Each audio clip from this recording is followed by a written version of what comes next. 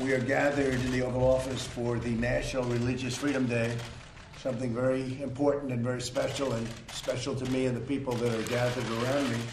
This afternoon, we're proudly announcing historic steps to protect the First Amendment right to pray in public schools. So you have the right to pray, and that's a very important and powerful right. There's nothing more important than that, I would say. We're joined by the Secretary of Education, Betsy DeVos, Deputy Attorney General Jeffrey Rosen, and students and advocates from across America.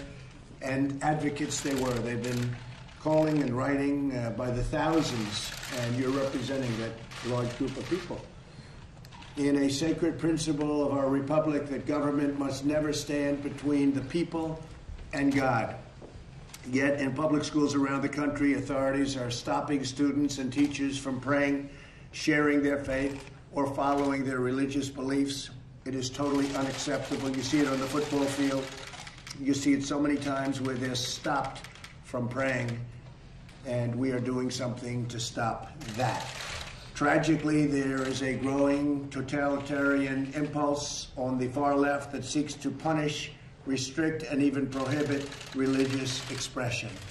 Something that, if you go back 10 years or 15 years or 20 years, it was unthought of that a thing like that could even happen, that anybody would even think of something like that happening.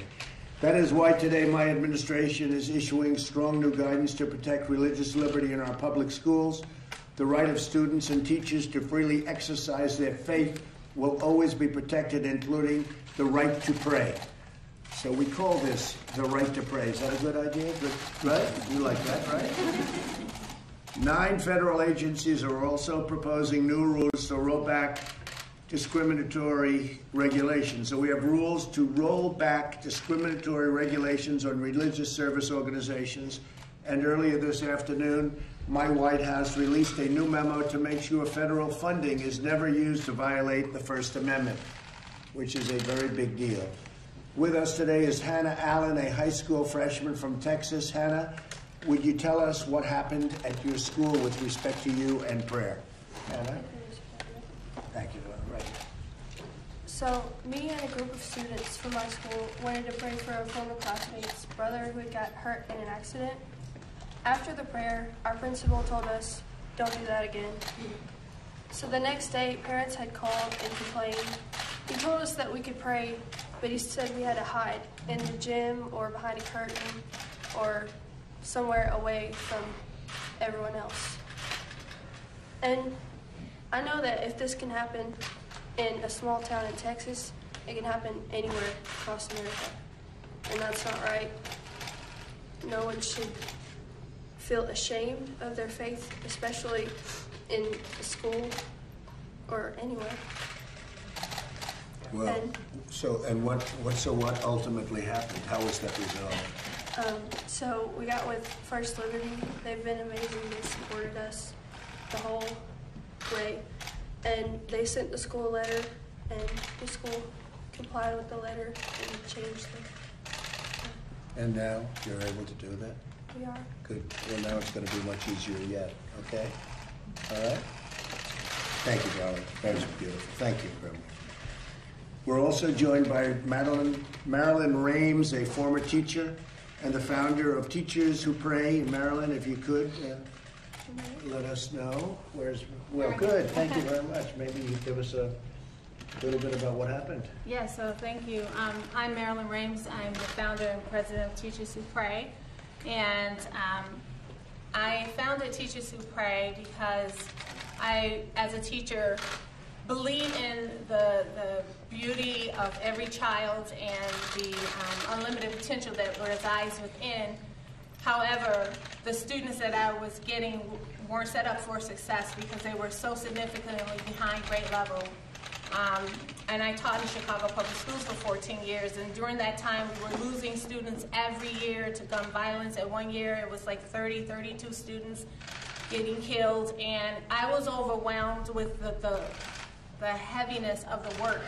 So I thought about quitting, and I decided not to. I was going to fight, and I was going to pray and uplift my spirit so that I can do the job that I knew God had called me to do. So So I began praying with other teachers in the building who were like-minded, and we really support each other, built community, built more hope, built more joy in the work, despite it being so difficult. And we grew. Like right now, there's over 150 chapters of Teachers Who Pray, because teachers need that spiritual support and guidance. And today, I believe it's super important, because there is a myth out there that what Teachers Who Pray does and other organizations do for teachers, spiritual wealth, is not legal, and it absolutely is. And I'm here to tell teachers that we need to pray. If you're of faith, we need to pray. We need to buckle up and just do what we have to do for our kids, because they need us and they're depending on us. And if we're not strong, we can't make them strong. So that's why I'm here. That was really beautifully said. Thank you very much. That's beautiful. Thanks, Meryl. So while I'm president, which will be hopefully for 5 years, and I don't know, maybe we'll work on, with the media, we'll work on a major extension of that. Right? But we will not let anyone push God from the public square. We will uphold religious liberty for all. And I want to thank you all, and God bless you all for being here. It's a great time in our country.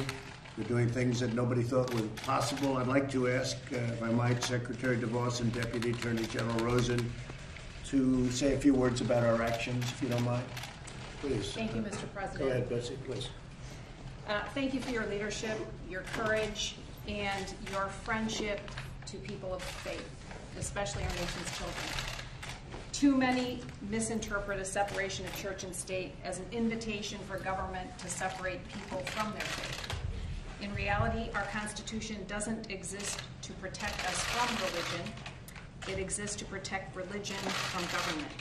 The First Amendment affirms our free exercise of religion, and we don't forfeit that first freedom to anyone or in any place, especially in public schools. After all, it's been noted that as long as there are final exams in schools, there will always be prayer in schools.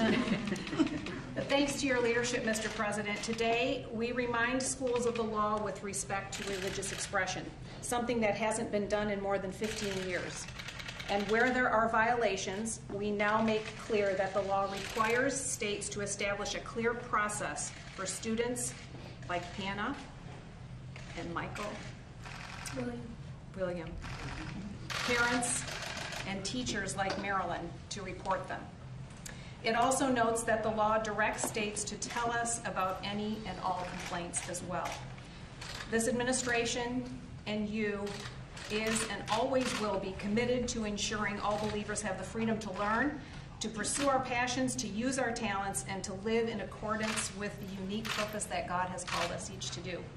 If we embrace that freedom, our faith will be a light no darkness can overcome. Thank you again, Mr. President. Thank you very much. Beautiful. Thank you, Betsy, very much. Jeff? Well, thank you, Mr. President, and thank you for your leadership on this really critical issue. There are the fundamental freedom that you've been supporting of Americans to practice their faith is so important, is so appreciated by millions and millions of Americans. And at the Department of Justice, we remain firmly committed to enforcing Americans' constitutional rights, including this one. So that's part of why I'm very honored and privileged to be a part of today's announcement on the new guidance document about prayer in school.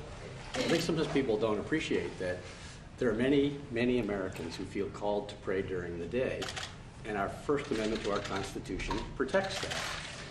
And sometimes I think there's a confusion about this issue as to whether it's trying to force people to pray who don't want to. But that's not what this is about. This is about protecting the rights of those who do to have the liberty to do that on school grounds. And that is protected by the First Amendment. So today's guidance reaffirms and clarifies and spells out for Americans what that freedom is with regards to prayer and religious expression. And I really think that the courage of people of faith, such as the folks we have here today, is really a reminder of how important our constitutional liberties are and the great action that your administration is taking to ensure that they remain legally protected. And so again, Mr. President, I thank you and Secretary DeVos and the whole administration for the efforts to make this happen. Very good job. Thank you very much, Jeff. Paula, would you like to say something? Go ahead. Yes, sir. It's such an honor to stand here with you, President Trump, and with this amazing team and the policy and everyone who has made this. This is a huge thing. So we said it is a constitutional right, a First Amendment right. And President, you continue to be such a fighter for people's freedoms, for their liberties. As you often say, we worship God, not government. Perceived and perception has often been people have been bullied, harassed, stopped from practicing their faith. You have so many people that have walked out here very brave with horrific stories of being persecuted because they simply wanted to pray. And prayer, as we know, makes a huge difference. So thank you for standing Thank for you all very much. religious liberties. That's good. Thank you very much. Would anybody like to say anything? Go ahead. Can I tell my story? Yes, go ahead. Go ahead. So it all started when I walked in the classroom. It was Ash Wednesday, and I had my ashes on my forehead. And all the kids in the classroom was like, "Is that dirt on your forehead?" Because they don't know, because I'm Catholic and they were all Mormon. So, because I was like, I was like the only Catholic in that school. So then the teacher came up and like, "It's unacceptable. Wipe it off." And I told her 4 times, and she didn't listen, and she made me wipe it off in front of all the kids. Wow. That's my story. So, thank you, Mr. Well, it's not going to be happening anymore, okay? Thank you, Mr. President. All right. I just don't want anyone to feel like that. That's a beautiful story, well told, because it sets such a good plate out there for people. I mean, you hear a story like that. That's a shocking, Jeff, that's a shocking story, right? You were the only Catholic in the school, Well, I think there's one more. but they didn't have any idea what was, and the teacher did not treat you properly. Okay. We're changing that, okay? Nice job. Come here. Anybody over here? Anybody? Sure. Mr. President, thank you so much for the opportunity to be in the Oval Office. So much history has taken place here. It's surreal. Thank you, sir. My name is Chase Windebank. I started a small group of students praying in high school during a free period. And by my senior year, it had grown to a community of 90 students, and it was so encouraging. But later in the senior year, the administration wound up banning us from praying during school hours, not even during lunch. And so I remember thinking I didn't want to file a lawsuit at all, but after many meetings unsuccessful with the administration, I wound up realizing it was the only way to secure future students' rights to pray. And so thank you, sir, that now I get to have the opportunity to tell students to live out their faith in big and small ways in the future. And you guys are making sure that the founding fathers are living on in our nation. So thank you, sir, very much. Thank you very much. Thank you, It's sir. very nice. Yes. I pray 5 times a day. Oh, my name is Malaki Jazz. I pray 5 times a day, and I had to pray at lunch. And I would bring the hijab to cover my hair, and kids would make fun of me, harass me, and attack me. And I would tell the principal, and the principal actually blamed everything on me at the end. Me and my mom complained so many times, and I didn't have a good education at the end. So, yeah, everything was blamed on me. And we're going to take care of it, right? Yeah. Thank you. Thank you. Beautiful. Thank you very much. Mr. President. Okay, well, I want to thank everybody for being here. Did I hear somebody else? Yes, please, go ahead. Hi, my name is Ariana Hoplin. I'm a high school student in South Florida. And in my middle school, I was the only Jewish person. And I was very open with my religion. I would announce when I had Shabbat plans, which is a day of prayer and rest. And when we started our Holocaust unit, it ended with everybody being nice to me because I spoke out about it. And I wanted to inform people, and I wanted to help people learn. And the students started to write swastikas on my belongings, on my arms. I was pushed and shoved in the hallway. They even went so far as to take my face and put it on Anne Frank's body. And it was sent around to 3 different schools. And I was terrified to say I was Jewish. And that should never be in anyone's mind. Anyone in school should be able to say, I am whatever religion I am, and I practice this, and I believe this. And it's been 3 or 4 years since middle school. I'm a junior in high school, and I've continuously fought for anyone to have the right to exercise their constitutional rights in school. And I just want to thank you so much for everything you've done, and for Israel, and for everything that you've truly done for all of us. Well, thank you very much. So beautiful. Thank you. It's working out better now, or is it sort of similar? Yes, my high school is extremely supportive of me. I go to Wellington High School, and they've helped me be a leader in the Jewish community now. Well, this is going to help too. Thank you. Thank you very much. Mr. President, Yes, Coach Kennedy, we Coach. talked a few times. I coach up over in Bremerton High School Right. in Bremerton, Washington, and I was fired for praying after football games. Right. And it's just so nice to have First Liberty representing me and having a president that has the guts to stand up for us. So I appreciate it, sir. Thank you, Coach. Hoorah. Good coach, too. He's a good coach. Mr. President. Thank you all very much. Yes. My name is Emily Cheney. I'm a sophomore at Eastridge High School, and I started a prayer locker at my school, and it really helped a lot of people who had different prayer requests. Just Where do you come from with that beautiful accent? Where do you come from? Pikeville, Kentucky. Kentucky. Oh, we love Kentucky. We love Kentucky. I started a prayer locker at my school, and it helped a lot of kids who had many different prayer requests, just to let them know that someone was there for them and cared for them. And Americans United for Separation of Church and State sent a letter to our Board of Education that the prayer lockers needed to be taken down. And whenever my teacher told me and my school was notified that I had to take my prayer locker down, I was heartbroken, because I had like 10 prayer requests a day, and that was, I just feel like it really helped move in our community and our schools. And I'm just so thankful for you and all you've done. Thank you for very me. much. Thank you. Say hello to everybody in Kentucky for me, okay? And beyond. And beyond Kentucky. Okay, we're all Mr. set? President? Yes, please. Go ahead. I come from a heritage and from a faith persuasion that every day of my life from childhood to now is grounded in faith. And it is my belief that had we not had that freedom to exercise that faith, we would not be where we are today. And so for that reason, we look at this moment as epic and an opportunity to return to where we have one time been, the opportunity to freely express ourselves and to share with others who might feel the same way, how far we've been brought and how far we must come through faith. Beautiful. So nicely stated. Thank you very much. You were going to say something? Yes, Mr. President, I want to thank you. Eric Buer with Gateways to Better Education. And these guidelines haven't been updated and reissued since 2003. Right. And when we saw that and contacted the Department of Education, we were so gratified of the response from Secretary DeVos and others under staff that said, yes, we need to address this and update these. Other administrations should have done it every 2 years, and it hadn't been done. So thank you so much for stepping up and really supporting religious freedom in schools. Well, we covered a lot of territory in here, as you know, because you're right, it's been many years since they were updated. It has. So I think it's very important. Well, thank you all very much. Go ahead. Yeah, Mr. President, tell me a little bit about what many folks, especially folks of faith, view as a culture war out there.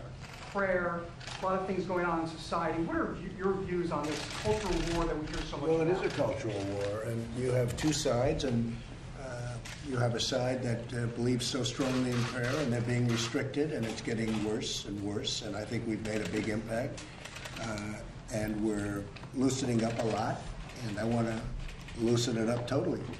But you have things happening today that 10 or 15 years ago would have been unthinkable. What's happening? Taking the word God down, taking the word Christmas out. You know, I think we've turned that one around very good. I think we've turned both of them around very good. But we're not going to let it happen. We're never going to let that happen. And we're fighting it hard. You know better than anybody, we're fighting it very hard. And we're opening it up, and we're opening it up again. So stories like you hear, but so many other stories, hopefully in the future you're not going to be hearing too much about that. Okay? Thank you. Good question.